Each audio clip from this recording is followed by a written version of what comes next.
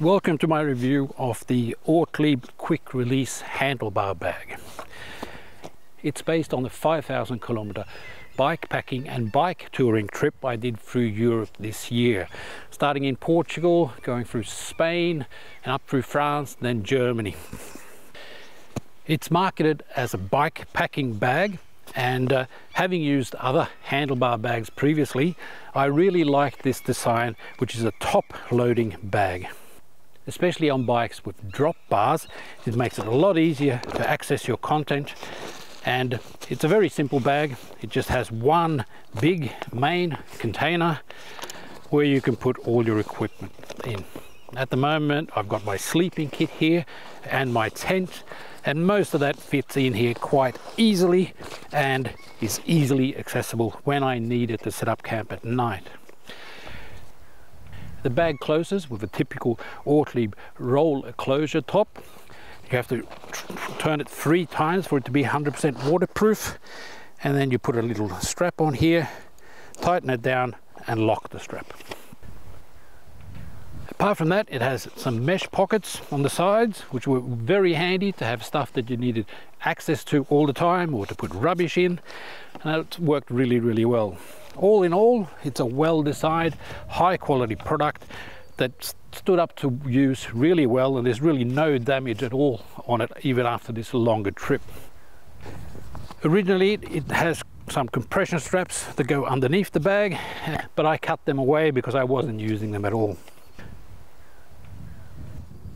The big thing with this bag is the mounting system. The bag is fastened with this quick release system that reminds of the old wire system that Ortlieb uses on its handlebar bags. But this is meant to be able to release and put on bikes reasonably quickly. It works the same way as the old wire system. We have one strap that goes above, below, and then hooks in like that.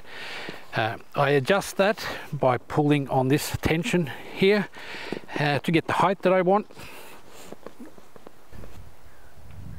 A bit of a tip when you first set it up is to probably set it up a little bit higher than you would normally do, because it will tension into the weight it's carrying later on, and it will move down a little bit.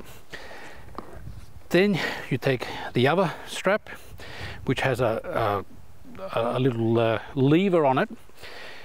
It goes underneath, fits into a special little fitting down here, and by tightening that, by pushing this lever, I can get tension on here. But I need to tension that by pulling on the strap under here, and I tension it so that it's quite tight when I push this lever forward.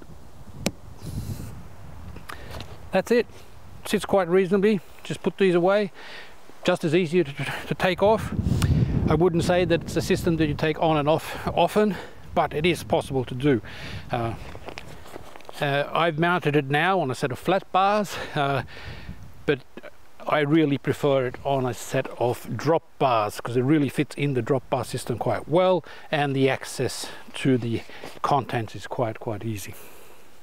In the beginning of my trip, I had my rain gear and quick access clothes in this front bag, and that worked really well.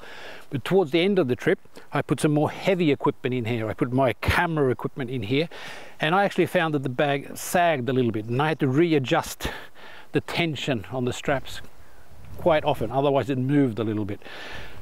So I don't know if I would recommend it for a really heavy load, but for a lightweight stuff that you want access to quickly, it's really recommended. It fits on most bikes.